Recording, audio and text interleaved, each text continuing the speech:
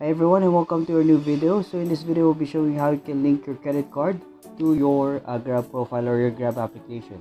So before we begin, please consider subscribing to our channel and hit the bell button para updated kayo sa mga videos natin. Okay, so let's get started. So paano ba siya? So from the dashboard, punta lang kayo dito sa lower portion. Meron tayong home, activity, payment, inbox, account. Punta lang po tayo sa payment, yung nasa gitna. So yan. Then from here, you don't need to scroll down.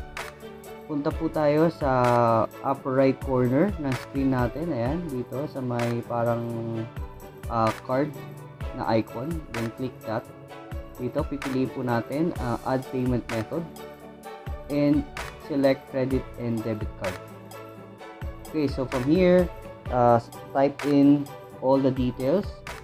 Okay, so upon entering all the details, mapupunta kayo sa part na to where you will be needing to put your OTP na masasend sa inyong cellphone number. And there you go. Makikita po natin na meron na tayong bagong payment method sa taas.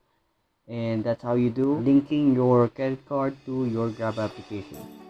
So by the way, there's a security fee here, 50 pesos every time you link any cards, so be it debit card or credit card.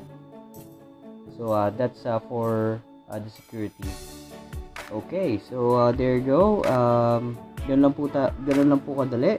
And again, sobrang convenient nito para kapag magbo-book kayo ng Grab, mabilis lang. You don't need to even have a cash. Yun, wala nang change.